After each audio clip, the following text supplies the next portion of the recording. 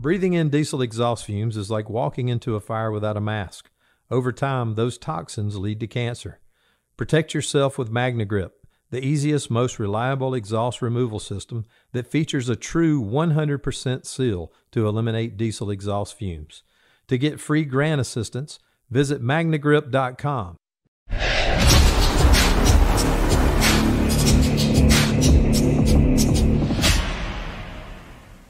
Hey, welcome to the February edition of Fireground Strategies and Other Stuff from the Street on Fire Engineering Talk Radio. As usual, Chief Avillo and I, we never know what we're going to talk about, and we never know where we're going to end up. It's kind of like a firehouse kitchen table. We just talk about whatever comes up to mind. So tonight, we've kind of got a little head start. We're going to talk a little bit about FDIC and all the people that make it happen. And I don't mean the instructors. I do mean the students, but we're not going to talk about them. We're going to talk a little about some of the volunteers and the casual employees that work at FDIC to make it happen. And then, because of Chief Avillo's recent article in Fire Engineering, and also this horrible winter around the country, we're going to talk about winter firefighting. And it brings with it a host of other issues. And I'm going to put a lot of that on Avillo, but having been a Northeast firefighter, I have some of my nightmare stories to tell as well. Brian, how about you? You probably have them in Missouri. You have the winter nightmares as we do. No, we really don't get snow or cold or anything in Missouri. No, we do. We definitely get snow and cold and ice and everything else like that. And we truly get all four seasons here in Missouri, luckily. So we can I'll definitely be able to discuss that. And some of the one thing you guys don't do well, I was out there 2 or 3 years ago, and I was in Columbia. It's like, my God, don't they plow the streets here? Oh, we can drive. It's fine. Yeah, but this conference was going on, and there was like you had to be going over piles of snow in the middle of the street. It was pretty nuts. It didn't help that Silvernail almost killed us. Yeah. No, that was actually the department, not Silvernail. Wow. One of them little rescue trucks came going through an intersection at Mach 1, but we'll leave that alone. But anyway, I'll start a little bit about where I'd like to go. All of us here that are talking today are instructors at FDIC, and what a blessing that is for us and how exciting that is for us. To the students, we're who they see, and they come to listen to us. But there are hundreds, literally hundreds of people that make this event happen. First of all, the bosses, David, Diane, I can't say enough about them. The students, and I believe they're still from Columbia Southern. Is that right, Brian? I think Eastern Kentucky University, isn't it? Eastern Kentucky. They're in fire science programs, and they come and they monitor the rooms. They do the introductions. They make sure the rooms are set up correctly and things working out. But what they get to do is they get to go to classes. And so they're volunteering their time, and it's difficult. But they get to see yourself, Brian, Anthony, and all the other instructors, because they don't stay, they'll stay in one room, but they get to see all the different instructors over the week. And I think they're getting a great experience. And they definitely, I know they make my life easier. I always stop in the volunteer room to thank them because they've saved me more than once. The AV guys, oh my God, they are absolutely incredible. There was a while that FDIC was a little behind the times, like no HDMI hookups and things like that. But the AV guys made sure all that stuff works. So I'm grateful to them. Eileen Brennan, what she does, especially with the awards she helps with. All the people there. Rob DeMar, he's a FDNY dispatcher, but he goes out there and he spends time with there. Marty Groove, all these people. Kevin Shea. He does all the signage, but he doesn't teach a class out there. I mean, he teaches all over, but he doesn't typically teach at FDIC. He's very content in who he is and what he does. And Tim Oak, God bless him. Let's keep him in our thoughts. But the photography that he does, there is absolutely incredible. So you guys who listen to the show and go to FDIC, just take a look at all that's going on and all the people doing the work that makes it come together. And then the vendors. The vendors spend a lot of money and they make this possible for us. So make sure while you're at FDIC, you go visit a few vendors. I don't know what you're looking for. If you're looking for an engine or a truck or just some tools and some rigging, there's so many vendors there and they make this happen. And they always have good candy. They always have good candy. They do. Hey, I would also tell everybody that's going to be going to FDIC, make sure you download that app. So FDIC's got an app this year. They had one last year, but a lot of people didn't download it, and they expected to find those paper copies in the halls and things like that of the basically the FDIC guide. So there will be no printed FDIC guide at 2024. Everything will be on that app. So it'll kind of be lost if you don't do that. So make sure you go out there. It's available now on Apple Store or Google Play or all those sites so that you can get your apps from. But download it now, get familiar with it, and then you'll be ready for the first day of FDIC without any problems. So make sure you do that. Yeah, and one of the other things they said was if you downloaded the app last year, delete it from your device because it's a new app this year. It's a different app. Yeah. So if you have last year's app, it's not going to work on this year's show. So I'm just getting used to all this app stuff. What's an app? Yeah.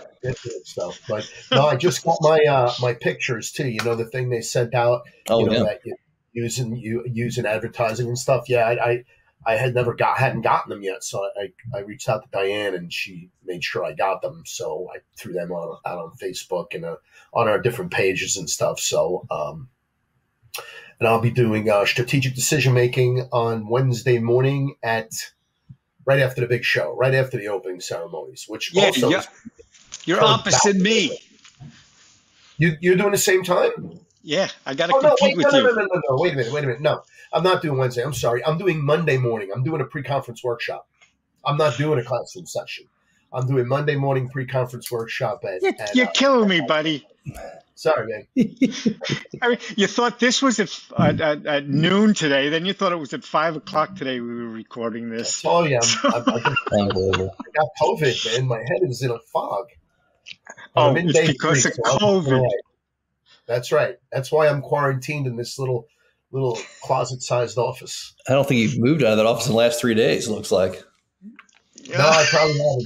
I did change my shirt, though. Thank you. I appreciate it. Nice. Yeah. But anyway. Thing on the wall, though. I have a whole bunch of stuff to hang up there. So the next time there'll be some different things up there. Don't forget, too, when we talk about FDIC, there's all the volunteers and stuff, but also don't forget about those people that run that logistics section to make those hands-on classes work. Brent's heading that up now, and he does a fantastic job of doing things and making sure that everything that you need for your class is there for the students and the instructors, and then the new online QR codes for evaluations and things that are coming. Brent's done a fantastic job with all that stuff and taking over for Rhodes, who was doing logistics for that stuff. So, we don't we don't see that on the back end, but it's definitely progressing forward. So it's those guys are doing fantastic. Let me ask you a question about that. Did that a long time. Go ahead, Duff. Dave's done it forever. Will there be paper evaluations in the rooms, or will it have to be done through that app? Yeah, it'll be a QR thing. I think they're going to scan it. I don't think the students have to have the app necessarily, but they'll have to complete the evaluations and to get the credit and all that stuff. And so it'll be good. I think it'll give us as the instructors, which is what FDIC is about, is bring quality training and education to the students. It'll give us good feedback that we can actually take and kind of quantitate and make a better instructor and a better FDIC for years to come. Mm-hmm. Yeah, I agree with that 100%. I read every evaluation, and I take pictures of the best and the worst.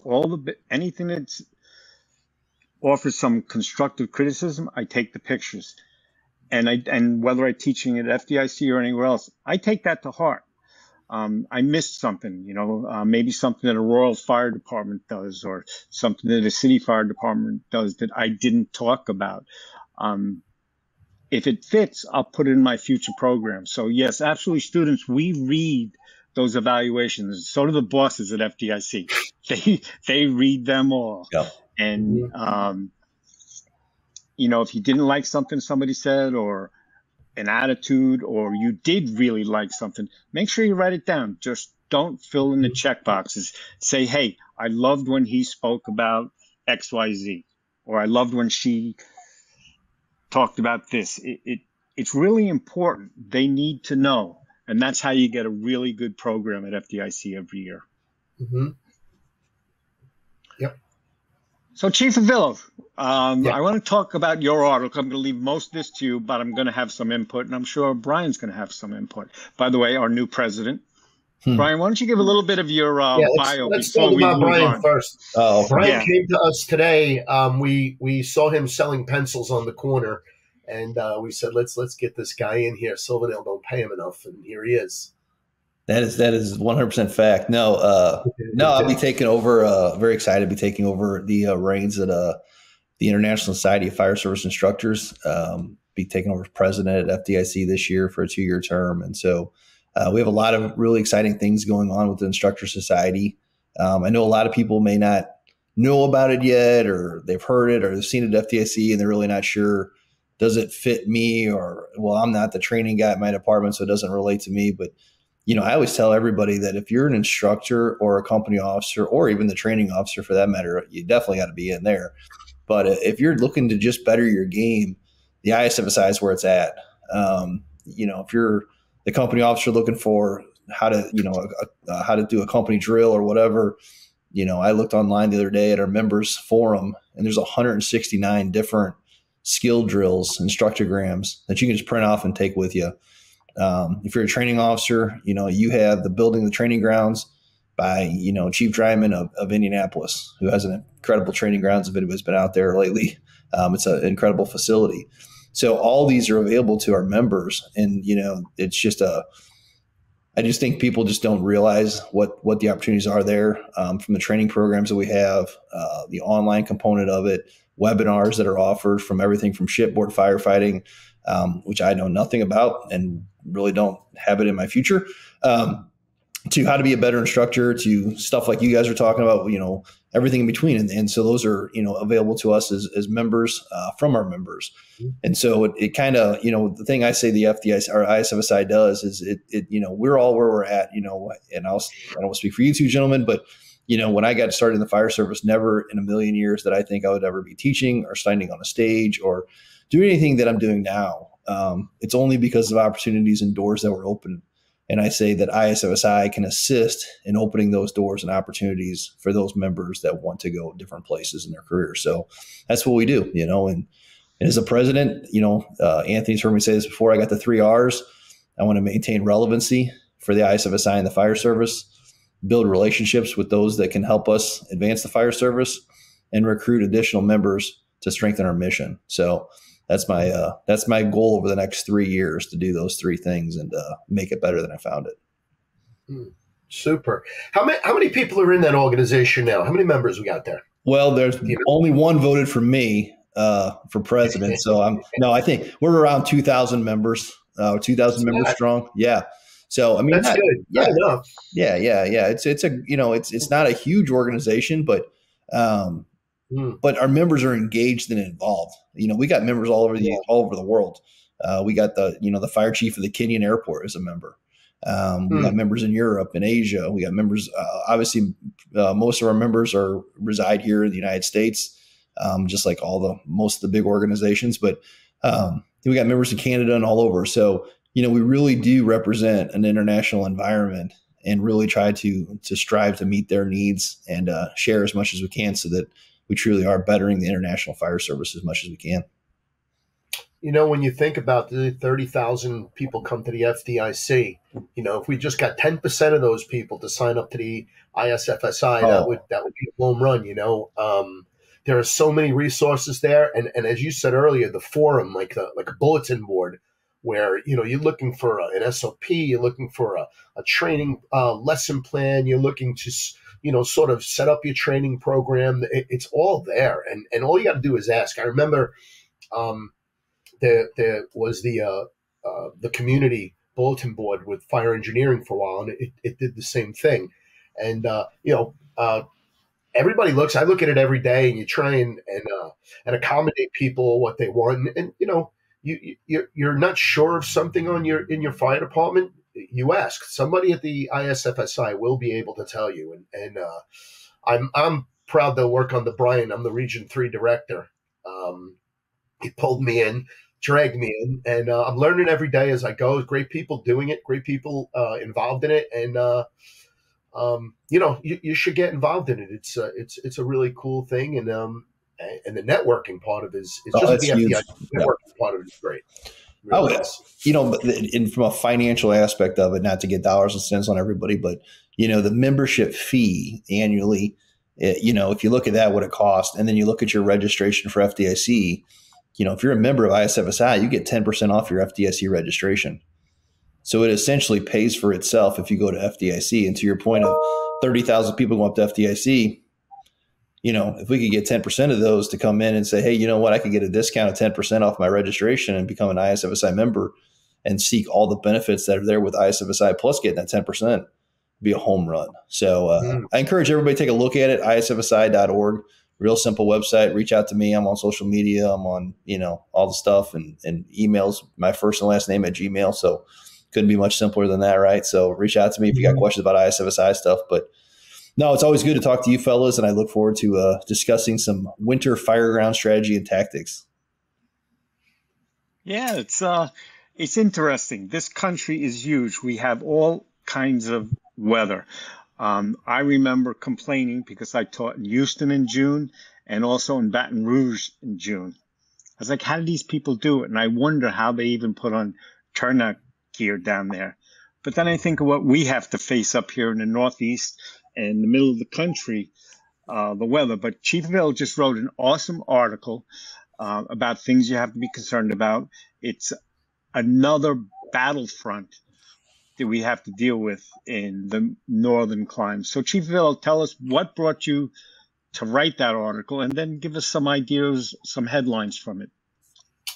Well, oh, here it is. I was looking around for the copy to see what the hell I wrote.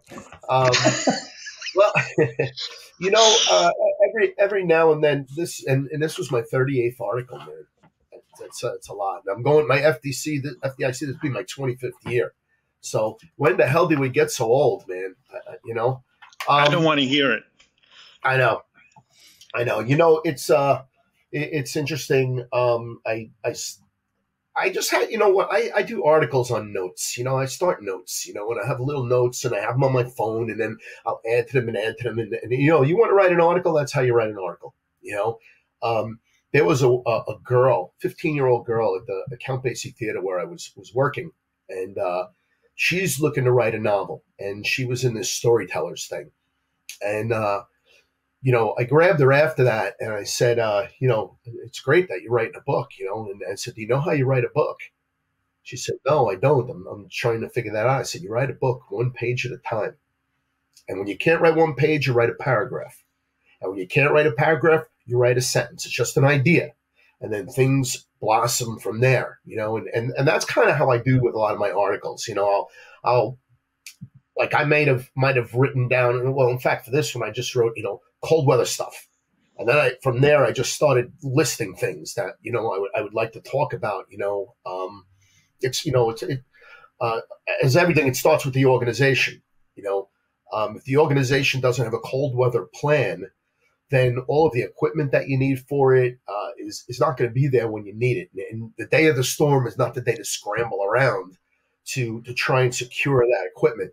We don't get a ton of snow up in New Jersey, up in North Jersey. We don't. We get, we'll get ice and things like that, and not ice like Vermont and places like that, and not snow like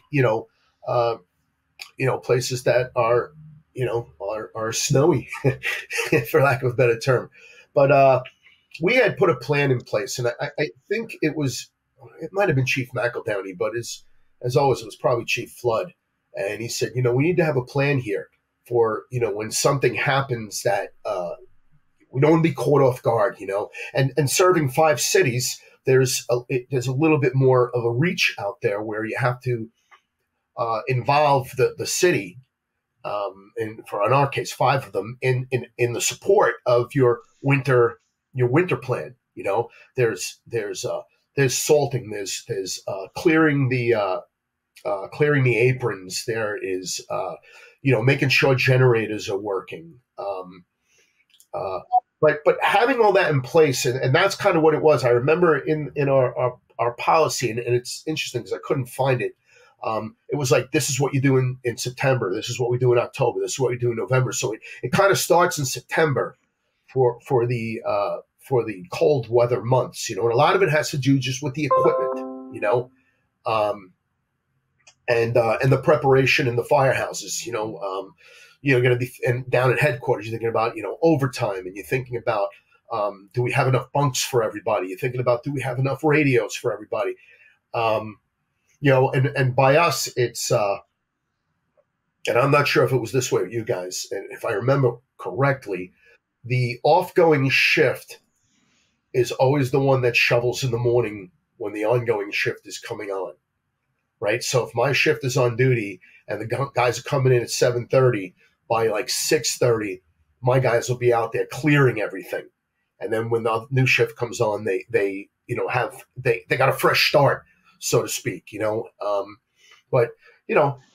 it's not even that, it's the apparatus too. You make sure you have enough salt on the apparatus and that sort of thing. And then it's the driving and everything else, making sure that the heat works on all the rigs.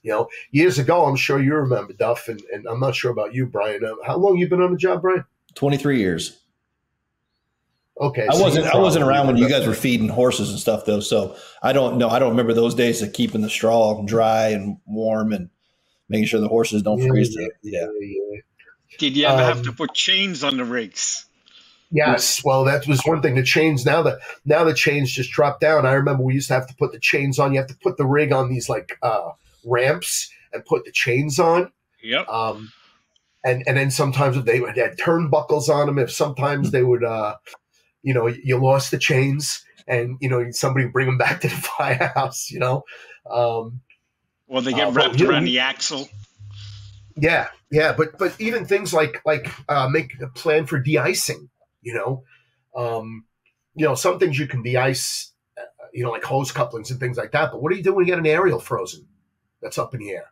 Then what do? You got a rig out of service. You now have to put a spare rig in service or use mutual aid, and you got to get the rig de-iced. I remember one time we had to chop a rig out of a block.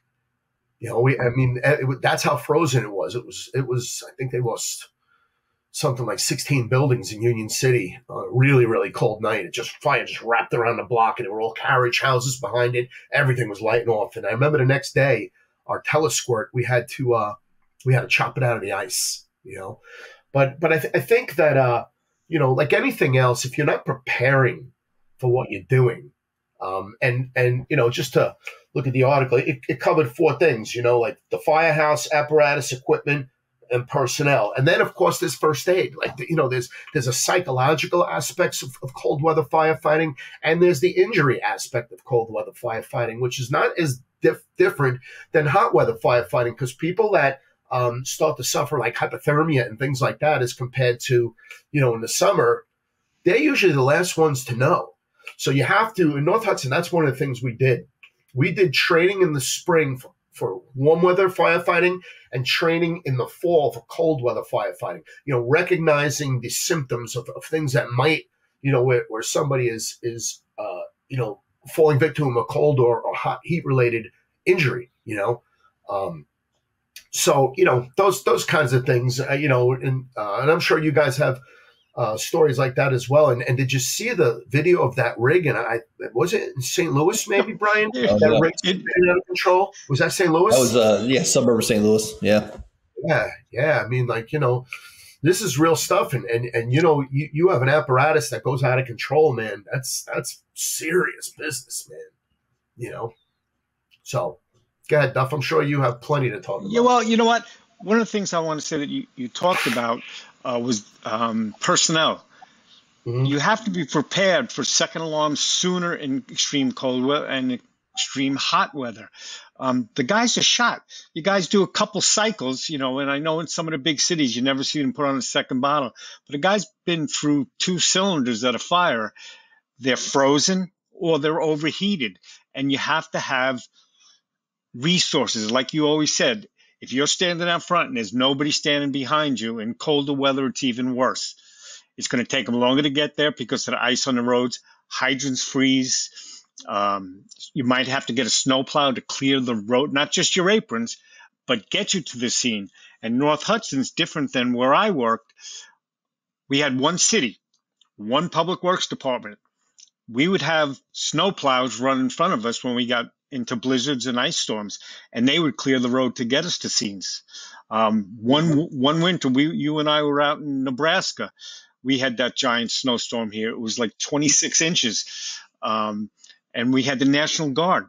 We had 40 National Guard people there. They would shovel to get us our lines to the houses. So they would dig so we could stretch lines into fires. Those are the kind of things you don't plan on. You never thought of. But our chief called the governor and said, can we get some help in here? And the National Guard was spread all over the state to take care of those problems. And we needed them for 2 working fires that night in the storm. And they literally shoveled so we could stretch our lines. It was absolutely amazing. But getting the public works department to plow the roads, because 40 square miles of roads that they have to plow and do it in cycles. If you get a call far from the firehouses, all the roads aren't plowed and they go out in front of us. And that was something we always planned on. And the aprons every couple of hours during a bad snowstorm. Pump operators, that's something we got to watch too. I've never seen an engine that doesn't leak. How about you, Brian? No, they all do. They all dreep. So every place that pump operator and the guys are walking, it's an ice skating rink. Whether there's snow or not, it gets cold. And I'm going to share one more story. Something that happened to us that I never even imagined. It was another deep snowstorm. It was over a foot, and it was in a trailer park. So it was just a single trailer burning. But still, it's over a foot of snow to stretch a line into a driveway, into a trailer park. So there were guys inside the trailer fighting a fire, and a snowplow came by and ripped a 5-inch hose out of the side of the engine that was supplying those attack lines, ripped the gate out, took out the knees of the pump operator, both of them. He ended up going to the hospital. There was a pump attached to the hand lines. But again, thank God it was a trailer. For people to bail out of a trailer was very quick, probably within a minute. When they lost water, they bailed out. But we had to get another pump in to replace it. And I never would have imagined that we would lose a supply line due to snowplow. That's great. Yeah. And I'll never forget. I was still a firefighter at this time. I will never forget that. Like, my eyes were bugging out of my head. Crazy stuff. Yeah. You have to be, aware of what's happening around you, especially as the ice starts to accumulate. And it's on the Fireground. The adrenaline's going and everything else, and then once the adrenaline stops, it's that's when people start to get cold. And my fingertips still burn when it gets cold, but we've had, you gotta have salt, gotta put salt down. That's a pump operator responsibility also. And we had an incident where we had 2 firefighters break their leg in the same place. One was during operations at a nighttime fire, slipped on the ice, broke his leg. The next morning, my shift was coming in and the fire was, it was over, but we were, picking up all the equipment, and my rescue captain helping to pick up equipment. He slipped on the ice in the same spot and broke his leg. So we had 2 guys with broken legs. We've since gotten the cleats, the ice cleats that they carry them on a safety officer's rig. I never had the opportunity to use them, but they're almost like crampons that they use to climb with. And I think that's a good thing. And again, if guys use them, I used mine yesterday in the woods. Did you? Yeah. Yeah. But again, like a 1 alarm fire becomes a 3 alarm fire. You always have to be thinking ahead of that incident so you can give people relief. What do you guys do for cold weather over there, Brian? Well, as you know, where I work with our great chief, it never gets below 80 just because of his personality. Whoa, whoa, whoa. His sunny personality. Yeah, just his personality. Where is he? In the other room? Yeah, no. He's probably in his office working. That's all he ever does. I have to talk nice. He's picking me up tomorrow. Nice. No, so, I reiterate what you guys are saying. I can't say it enough is, you have to have a plan. You have to look at this stuff and be prepared. Some of the things we do is, we try to reduce the runs for the big trucks. So we have a few 4-wheel drive vehicles, a small brush truck, a mini pumper type F550 truck. And so try to get those on the roads more, utilize our battalion chief and stuff like that in a Tahoe type vehicle, just for the profile aspect of it, going on the EMS calls and the routine runs, and try to keep those bigger trucks off the roads unless absolutely necessary. We have a plow. We're getting another plow next year. So we'll have 2 for the fire department, plus our public works, of course, and calling those people in. But I think to your guys' point, it's a lot of situational awareness. And then, the one thing that I think we could do better of is the community awareness part of it, right? Like, we don't get giant snows in Missouri. We might get a foot and that would be crazy for us. But like, you look at some of the northern places, I mean, it's easy to bury a hydrant. And even in our 6 and 7 inch snows that we get, with the plows, to your point, ripping a thing out, we can get a plow and push a pile up on a hydrant. Well, on our map, we show a hydrant, but man, where's it at? And, this pile. So just making the community aware, hey, listen, if you got a hydrant around your house, please try to dig it out or help us out so that if we have a fire, we can get to it and things like that. And then, our biggest thing too is just the staffing. I always tell them it's second alarm season when it gets cold and things like that. But, what was a routine emergency of a person fell, right? So somebody falls outside and all of a sudden we're like, well, that's just one ambulance, right? 2 people. Well, how easy is it to steady stretcher with 2 people in cold weather on ice or snow, right?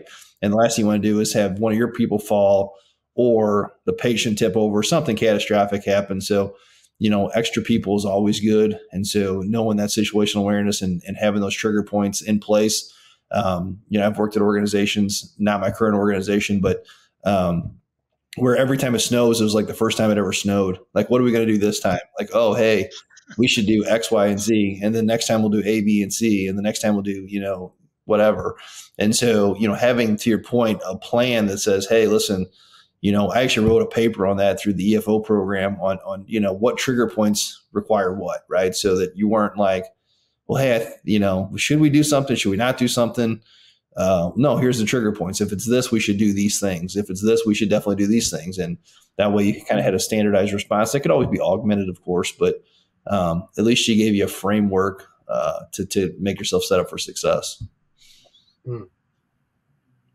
Yeah. And do you guys have your own transport units, or that's a private ambulance company? No, we do our own. Yeah. You do your own.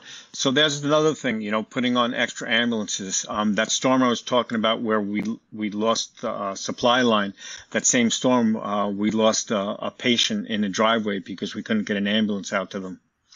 Having extra ambulances stationed in different places might help, depending on how your district's set up.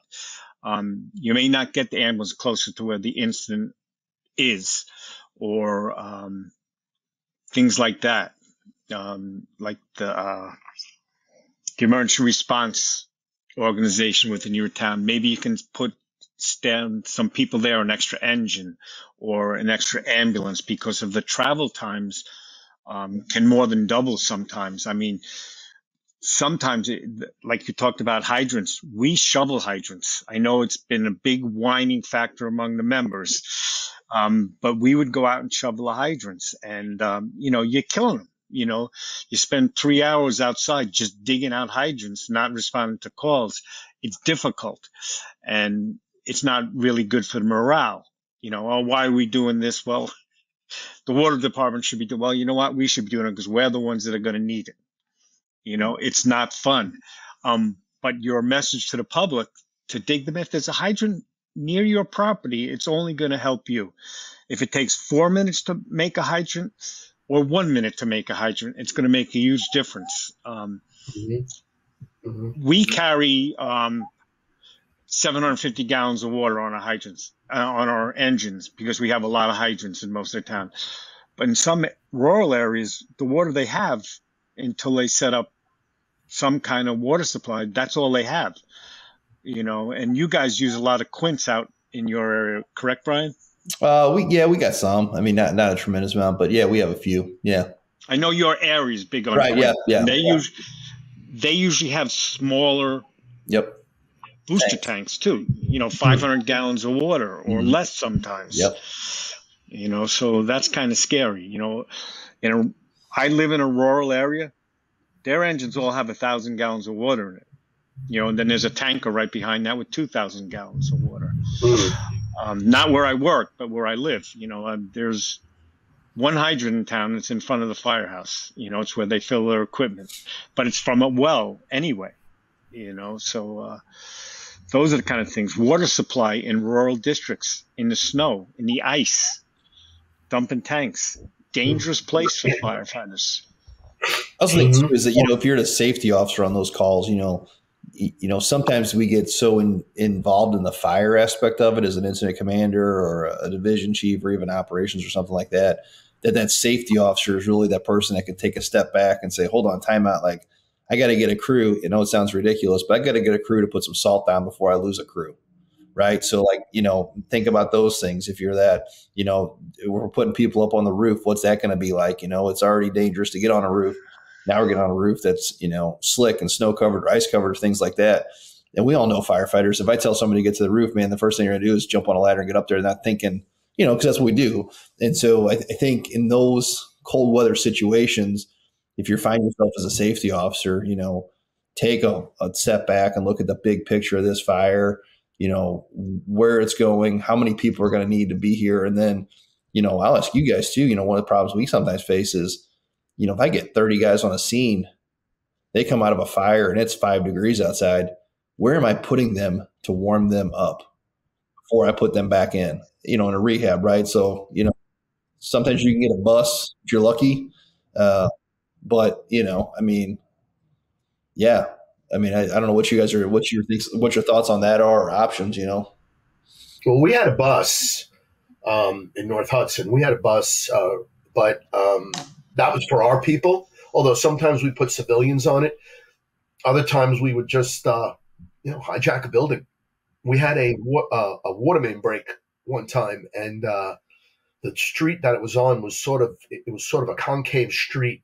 And they were rescuing people out of basements, like people, like Moses taking them out of the water. And it was cold, it was freezing, about 8 degrees out. And we had nowhere to put anybody. So there was a quick check on the corner. And we just started putting people inside the quick check. The owner really didn't like that. But, what else are you going to do? You're talking about, people that, they may not last out there for too long. We're wearing all our gear and people coming out of a building that's, got smoke in it or whatever. And we had this happen too. Granny in her nightgown and babies and all that. That was one time where we actually we hijacked the bus. We had people out in the street and I didn't have any way to get them anywhere. And, nobody's opening their doors in North Hudson, and, the cop had told me there was a community center a couple of blocks away, and but he didn't have a key to it, and I didn't have anybody to liberate the lock. So I said, go down the next block and stop a bus and bring it here, and luckily it was the middle of the night, so the bus was pretty much empty. But then bring the bus here, and we put the people on the bus. I had to answer for it the next day, but I wouldn't. Oh well. Any different, Sorry. You have to do, and sometimes you got to be creative, right? Yep. Community centers and senior centers was our first plan, but they're not always close, so you got to get a bus. But the senior centers have little mini buses, so we try to get them to senior center. But if it's a big enough incident, we had one where it was a multi-story building, it was a double fatal fire. No, it was a single fatal. Doesn't matter, but a lot of elderly people. After the senior center, it's a school. You got to get somebody to open the schools, and that becomes. But that's all of that takes time. The senior center, at least we had it link into somebody there. We could get it open quickly, and we could get a driver for the bus. Oh, and it's part of your winter plan. Yeah, it's part of the plan. You know, what are you going to do with the people? You know, so you have to have access to the Board of Education or access to the key holders for those places. You know, through your dispatch. Absolutely, you know, these things that you have to do. You know, and you know, and you know, you talked about the hidden dangers. You know, things like you know, or the again, situational awareness, you know, ice on the power lines, ice on fire escapes, right? Ice on ladders. These are other things that, you know, you go up on a roof. There was no ice on that ladder when you got on the roof, but now you're coming back down that from that roof, and then the ladder is full of ice. You know, what do you do? How do you de-ice that ladder? Or you got to now have somebody raise another ladder. You know, there was an incident in Connecticut, I believe, where it was a parking garage or something, and there was a fire in a parking garage, and a guy was walking on the roof, and he stepped right into a skylight. It was snow covered. He went right into the skylight, and you know, he got hurt really, really bad. And I believe there was another one. It might have been out west somewhere where the same thing happened. Guy was on the roof and he fell through a skylight. You know, just because it was covered with snow. You know, so you got to watch your steps. You know, you got to visibility is going to be poor no matter what you do in those nights, and you know, and the apparatus is going to have a hard time getting places. You know, our streets are narrow enough, and then add in the hills in North Bergen. Yeah, right. The hills that are like this. You know, they're God. You know, 45-degree hills. You know, and maybe more, and you know, trying to get the rigs down those blocks and have to operate on those blocks is you know, requires you to you know, think a little bit. You know, always turn your wheels in. You know, so if the rig starts to slide, it slides towards the curb and not straight down the block. You know, be careful about being right in front of the rig on a hill, because you don't know. You know, the ice may cause that rig to slide. Right? I know you don't know anything about this, but we have these things near us. We call them trees. And sometimes the ice forms on the branches and they fall off and they're in the roads. When we get these nor'easters with the ice storms, it can be a nightmare. It's not snow, but it's literally coming down as liquid and freezing on the limbs and on the streets. And we lose a lot of trees, and get these through the roofs, not involved in fire. But you know what a tree is, right, Anthony? I've heard, yeah. But we just had the trees here in St. Louis. We had a little ice storm, you know. Yeah, well, we saw that ladder truck. Yeah, well, yeah. So that, but here, you know, in our town, we had a couple trees fall on power lines and break some power lines down. And, you know, to your point, I mean, that's a very dangerous situation. You know, those lines are down, everything's wet, right? So what's conducting, what's not conducting. And, you know, so, I know of one we went on that, you know, started popping and arcing in the backyard, and, you know, crews were starting to walk up and stuff like that and just kind of seeing what was going on and things. And I'm just like, you know, you just have to have that situational awareness because, you know, metal fences, where's this line at? Where did it drop to? What's conducting and what's not conducting? And you know, that's a lights out situation. You know, you touch one of those. How long does it take for your utility companies to get to a scene? Like you're at a fire and you need someone to take control of that electrical problem. How long is a typical response? For us, we're pretty quick. We have our own electric company, so we're pretty fortunate. Yeah, so do we. That's what I was going to say. We're about 30 minutes. You know, 30 minutes within an hour at the worst case scenario that we'll have somebody on scene and assisting us with, you know, the lines and that sort of stuff. Part of our town's covered by a different electric company, but for the majority of us, you know, and they're great to work with. You know, help us out, and you know, we call them out and ask them a question or something like that. They're more than willing to, you know, even if it was something they couldn't fix for us, we're like, hey, we don't know what to do here. Power lines down, even if it's somebody else's, they're like, hey, we'll take care of it and make sure you guys are safe. So very fortunate in that regard. Yeah, there's nothing like having your own. Where I live, it's Eversource, which covers 3/4 of the state. Yeah, you know, it's a big company. But where I work, they had their own electric division. And I'll have a supervisor at any incident within 10 minutes. We'll have a supervisor there because they have somebody on call 24/7, you know, and sometimes he can just do a quick thing but usually he calls a crew in to deal with it. Or she. We now have a she doing that as well, and which is pretty cool. But they get right out there, and we know what we can and can't do right away. And they can even sometimes remotely shut down large areas. If we got a big enough fire. So having your own utility companies, I've been here where I live sometimes 3 or 4 days with no power. I have a little generator. You know what? I have a generator. I can get my water. I can get my furnace going. I'm okay with it. There you go, up in the boondocks. There you go. Yep. I wouldn't trade it for anything. Well, here's a picture. I'm going to put it right there. See the tree? There's a tree. There's one. I see it. Is that in your town? See that tree right there? All right. There's at least one tree. Did you say tree or did you say 1, 2 tree? I can't tell the Jersey accent. There's no tree in that picture, though. That looks like an aerial ladder. It doesn't look like a tree. What? Right there. There's a tree. See that? All the way back there, right over. No, other side. Everything's opposite over here. I don't know. Yes. Anyway, there's a tree there. I know that's not Union City. It is Union City. Is it? It is Union City. I thought only in the parks were the trees allowed there. No, I'm only kidding. That was a barn burner that night, boy. Oh my God, we had a 4-alarm fire fatal in one building, and it was so windy that it was windy, it was freezing, and the embers ignited a church steeple 4 blocks away. Wow. About 3 blocks away, and the church steeple collapsed. That was the aftermath of what was in front of the church steeple. And it was so cold, of course, everything's just icing up all over the place. That's another thing too. You talk about what do you do once the incident's over? Because nobody wants to stay and pick up the toys.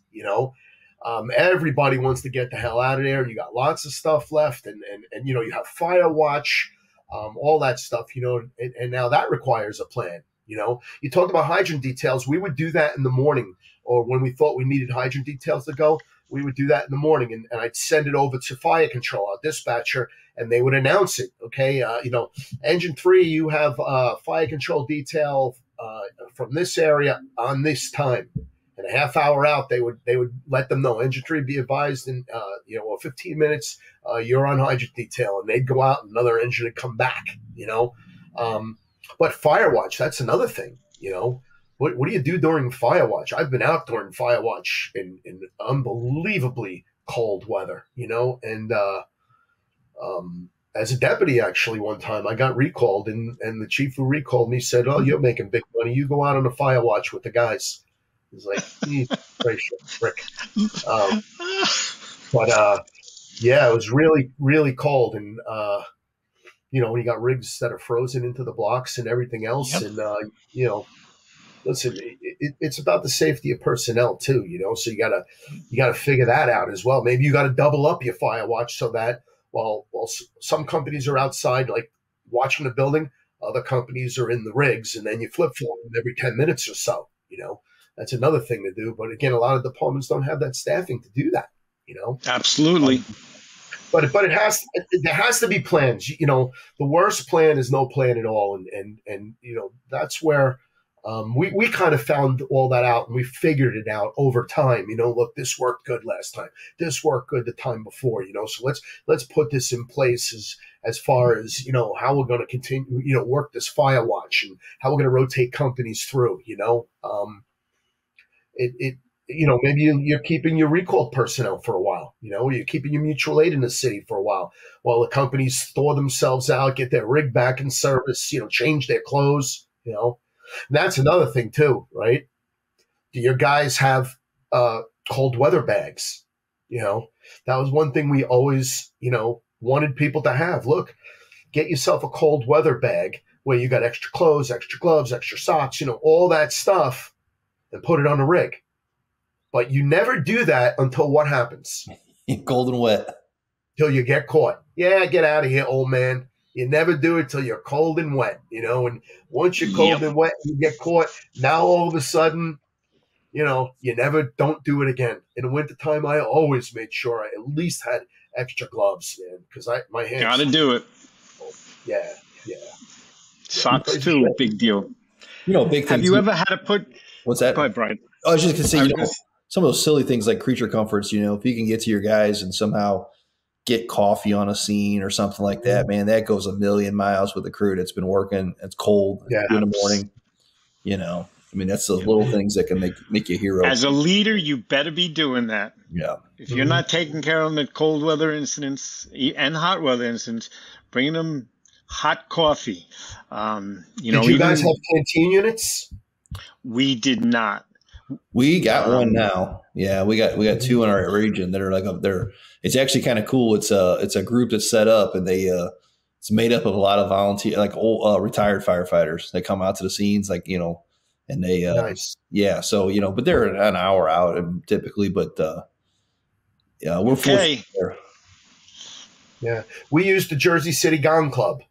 You know, we just have all the time, and you know, I think, you know, maybe North Hudson helps subsidize them or something. But Jersey City Gong Club, you know, a lot of them are retired guys, but there's other guys that are there. That's just what they do. Yeah. You know, The they buffs. come out to jobs, and TNEC has Box 54, which is another one, which isn't far from us, and then we got our bus. You know, which is. There's the bus right there. So did you guys get that donated from like your bus, like your transportation? No, we had to buy it for $5. Oh, okay. But I mean, essentially, then what they did was they ripped out all the seats. Yeah. And they put benches in along the walls. They also put awnings on it, misters, things like that, like for hot weather. But you know, had that. But I don't think they have it anymore. But I think they have something else now. I'm not sure, but. You know, it was always a good idea. You know, we called the RAC unit, rehab and care. You know, and that would be, I would say on a cold night, look, if I say work and fire, get the RAC unit moving, and because they'd have to call in people from the shops to operate the RAC unit. You know, and you know they'd be there with the plows and the generators and you know just spreading salt spreaders. You know. They were very good. Our shops were very, very good. That's great. One thing I have to say, you know. Yeah. Definitely. Have you ever had to pick up hose on a flatbed? Oh yeah, throw it in the back of a pickup. Now we just threw it on the top of the back of the rig. You know, just threw it up there and you bring it back to quarters. And sometimes there are 50-foot lengths frozen. Yeah. Oh yeah. It wouldn't be uncoupled. You have to fold it over. Once you fold it, you do. You know. The manufacturer will tell you, don't do that. Don't fold the frozen piece of hose. But you know what? They're from Florida. Right? You know? Yeah, the 100-foot ladder pipe hose, the LDH, the frozen LDH, you know. SCBA bottles and cylinders connected to the SCBA, not getting those unfrozen. That's a pain. Oh, that's swap bottles out. Oh, man. Your mask fogging up. I've seen outside, regulators freeze. Yep. Yeah, from the condensation of the firefighter's breath, I've actually seen, we use Scots, and they've changed the design of it, but actually where the diaphragm would freeze up. So they would take it off, you know, while they're cooling down, change the cylinder, but the mask is hanging at their side while they're changing the cylinder, and that would actually freeze up from the condensation of their breath. But they've changed the design a little bit. The springs are different, and, you know, hopefully that doesn't happen anymore. Well, you know, and the worst thing is, you know, the sweat, right? You're sweating inside, you come outside, and now we're setting up ladder pipes, and, you know, that's not a lot of fun. And the worst thing is, the master streams always seem to find the command post. Or the 2.5s always seem to sweep the command post, you know? That's why planning. Yeah. Well, that's why, you know, like that's the consequence of not being a mobile command, you know, being in a car for a command post, you know, I guess that's one of the consequences, but you know, it's, yeah, but they're all in California. They don't have to worry about that. Yeah, that's true. But one thing, it's going to sound like I'm whining, but I'm really not whining. One of the difficult things, if you're a command officer, you're not doing anything physical. You know, maybe walking around doing a 360, walking up and down in front of the building. But you're not moving in this weather. And you're talking about your feet and your hands. As I got older, that became a big deal. Like you said, your hands burn, your toes get cold. The guys, and again, until they get wet, they're at least moving. They're stretching hose, they're raising ladders, they're out and about. But the command post, you're pretty much standing still, and you have to also think about things. Hand warmers in your pockets, in your cold weather bag, and the like, because standing still for 3 or 4 hours in a defensive fire it's hard and it's cold, and when you start thawing out, it starts to hurt more. So having hand warmers in your pocket, and you can even use the disposable ones, the ones in the plastic bags you break and you shake them up with the salts. They worked really, really well for me anyway. If you're ever looking for those, go to your ambulance and grab those hot packs. I've done that before. If I don't have them, Yep. I'll just go get a hot pack off an ambulance, throw them in each one of my pockets, and then tell those guys, like, hey, when you get back here, I need some hot packs. But it gets cold standing out there. Yeah, but if your department doesn't have a plan for cold weather firefighting, something written down that helps you prepare for everything, you need to put that in place. And again, a good place to do that, a good forum, is the ISFSI website, where there's a forum there. Hey, does anybody have a cold weather firefighting plan? Yep. Somebody just did that. I sent them the one I had, which I thought was the one I actually wrote, and it wasn't. So, but it was okay anyway. But it was okay. It wasn't mine. It was okay. No. It was. I thought I had written a much more comprehensive one. So when I looked at it after I sent it, I was like, wow, that don't look familiar. But all these things, and you know what? The article in Fire Engineering, you could probably do a cold weather departmental plan just based on that article of what you need to get done. And to be quite honest, all it is checklists and boxes, checklists and timelines. And that's all you do. We need this by this point, day before storm, day of storm, that kind of thing, because listen, you almost always know when a big storm's coming, you almost always know. So if you have something in place, and you can, work your way up to it a couple of days out, day before, that kind of thing, before the snowflakes start to fall, you're ready to go, and that includes staffing too. They would always hold over the shift that worked the night before.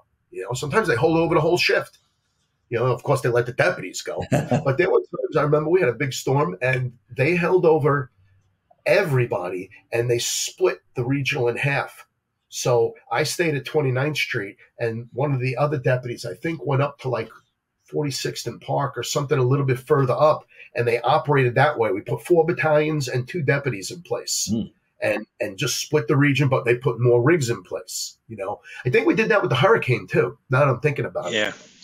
Yeah. I'm positive we did that with the hurricane. We went to 2 divisions and 4 battalions, and you got to expand. You have to figure that out. If you're putting more companies on duty, you probably need more chiefs on duty. Yeah. I agree. Mm-hmm. One of the things that this is all great, but you have to do it early enough, especially if you're expecting a significant snowstorm or a hurricane. I don't know how you guys do with tornadoes out by you, Brian, but you can't wait till, when the snow gets worse, we'll call in. Now your members, your relief people can't get there.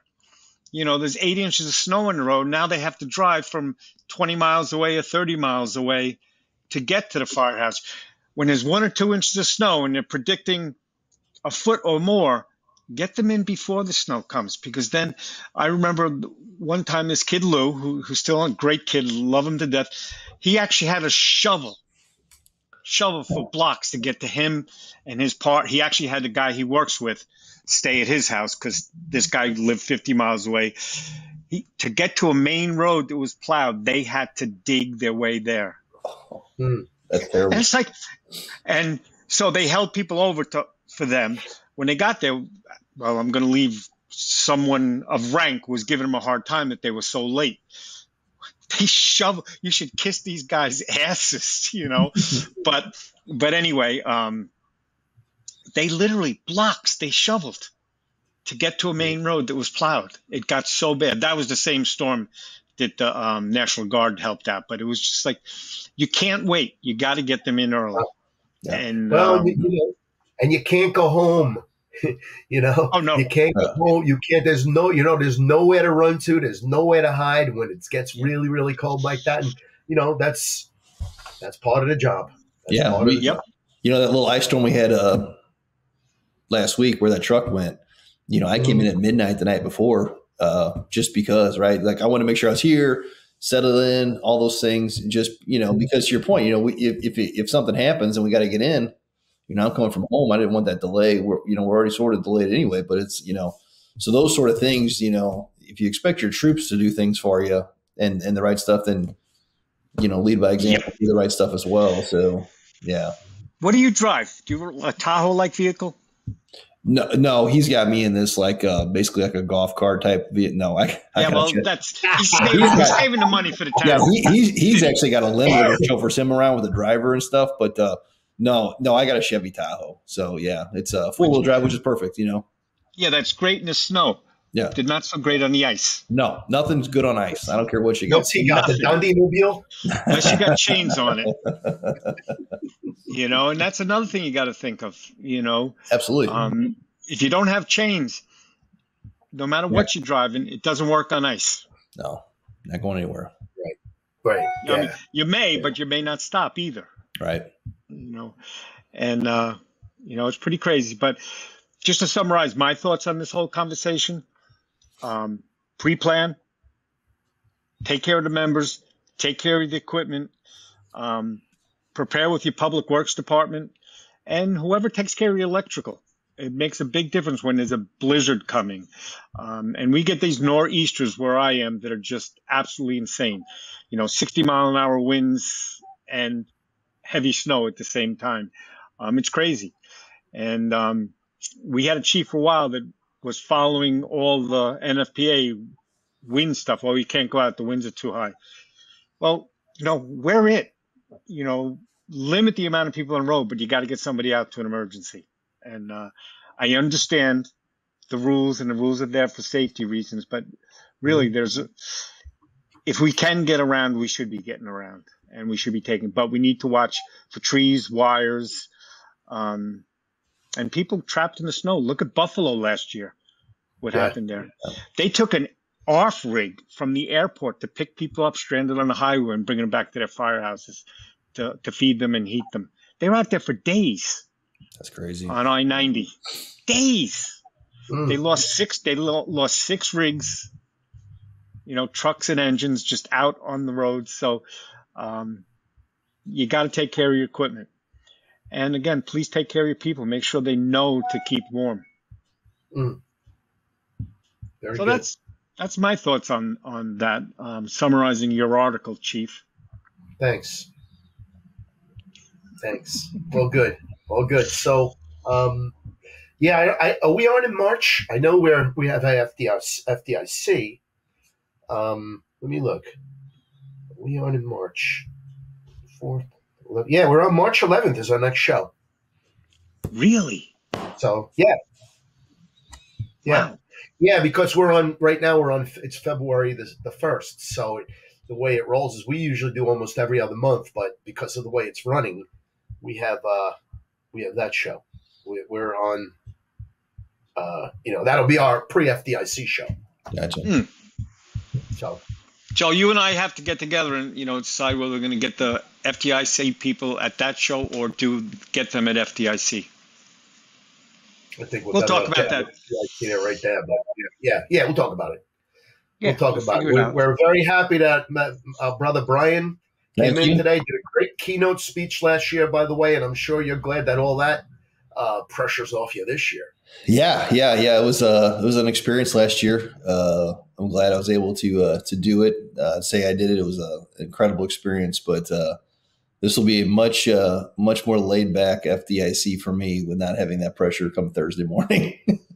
Yeah, no, I know it's a lot of pressure. It really is. It really is. Yeah. So, yeah. Wednesday would have been better. You only have to think about it. One more night. Get there, you do it the next day. Now you don't have the next night to think about it. Exactly. Cool. So any thoughts that we may have missed on the cold weather stuff? I know we just touched on it because there's so much more and they're all district or area centered. Read the article. Yeah. Get out there and read that stuff. Join the ISFSI. Let's talk about it. Yeah. You know what? Brian always harassed me. Hey, your dues are late. He always, I said, you're watching. Keep my eyes on you guys. Somebody's got to. I always pay them at the FDIC. Yeah. That's how I remember. FDIC pay my dues. Yep, and they're always set up right outside the speaker's room. Yes. All good. So What's their plan this year, Brian? Same thing, right? Setting up out. It's going to be a so we're going to have our booth. We're in the main hallway outside that kind of links up with the JW Marriott and the convention center.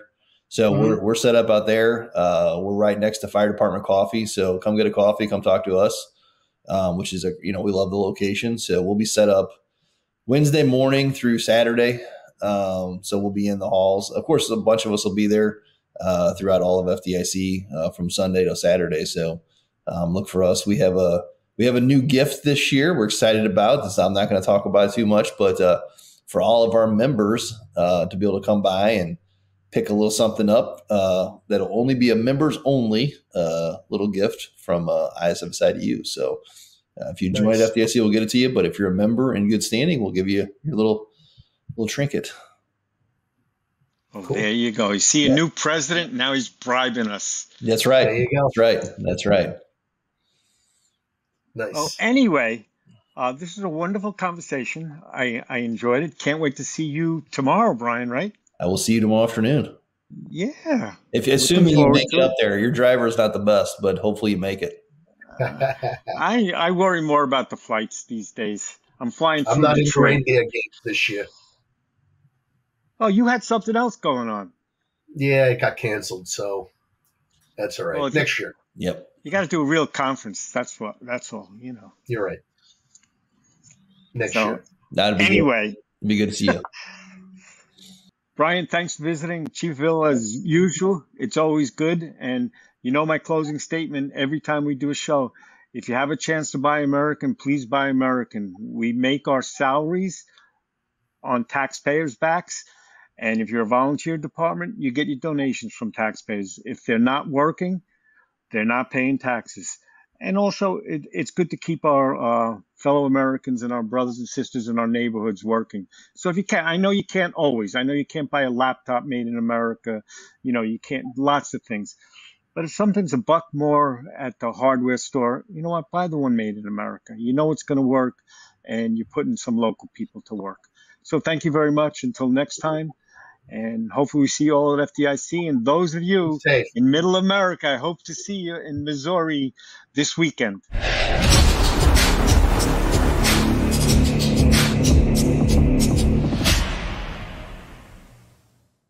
Breathing in diesel exhaust fumes is like walking into a fire without a mask. Over time, those toxins lead to cancer. Protect yourself with MagneGrip, the easiest, most reliable exhaust removal system that features a true 100% seal to eliminate diesel exhaust fumes. To get free grant assistance, visit MagneGrip.com.